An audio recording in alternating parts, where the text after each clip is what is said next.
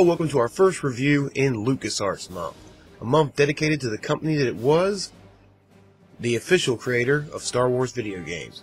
Now, as you may know, that is no longer the case. They have been shut down. However, we're going to take a look at some of their best this month. Starting with this one, an excellent, let's just call it a third-person shooter for now. Today we're talking about Shadows of the Empire. Let's get things started with the gameplay. Now yes, by today's standards this is a bare-bones shooter, but in its day it was the best third-person action game that I personally have ever played, and honestly, it holds up pretty well. The shooting gallery sections are fun, however if you play these kind of games today, it's going to show its age. You can't really aim down the scope as you can in modern games. There's an auto-lock feature that you mainly use to shoot, and it works pretty well.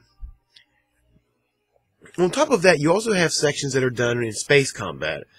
Now, admittedly, it was done much better in Star Wars Battlefront 2, but it's not done horribly here, especially considering this is a N64 game. Now, there is a section in this game that will make you rage. When I was a boy, I rage quit at this section many times. I speak, of course, of the speeder bike chase. However, when I replayed this section, I found that it wasn't near as bad as I remember, but the controls can be rather frustrating. There's also an excellent section right at the beginning of the game where you're playing the Battle of Hoth, and you are in one of the snowspeeders. It's probably one of the best ways this battle has been done, and it's been done in a lot of games. Now yes, if you're comparing it to, say, Gears of War or Mass Effect, it's not going to hold up that well, honestly. But if you take it for what it is and just give it a playthrough, I think you're really going to enjoy yourself. So overall, I give the gameplay a 5 out of 10. It's still fun, but by today's standards, it's just average. Sorry. Next up, we'll start with the graphics. I'm not gonna lie to you, I feel really bad for this category because, as you can see, by today's standards, of course, these graphics are garbage. However, when you think about the fact that this game is over 15 years old, for its day, these were top-of-the-line graphics for a non-PC game. However, we judge by today's standards, and that's why I have to give the graphics for Shadows of the Empire a 3 out of 10. Sorry guys, but hey, graphics aren't everything. Next up, we'll take a look at the soundtrack. If you're a Star Wars fan, this game is a nostalgia bomb. It has plenty of great themes, the sound effects are actually not bad, and the songs really put you into the moment. On top of that, blasters sound like blasters. Ships sound like ships. It's almost like they're going into the Star Wars universe. It's really well done here. That's why overall the sound of this game earns a 7 out of 10. It is definitely above average, even for as old as it is.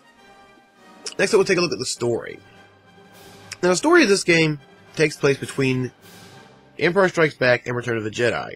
It starts with the battle on Hoth, and then continues on a rescue mission for Han Solo, ending on something that is particularly epic, but I'm not going to spoil it for you here if you haven't played it. Now, you play as Dash Rendar, who is, I'll admit, a poor man's Han Solo. However, Solo is awesome, and so is this guy. You also meet up with some classic characters from the Star Wars license. This includes Boba Fett and IG-88. Both of those boss battles in particular were very fun to play, and I think you'll like them as well. On top of that, this game does a fantastic job of making you believe that this story could actually be canon, without it being forced into the universe after the fact. It's almost as if they had planned for this story to take place as if in episode 5.5.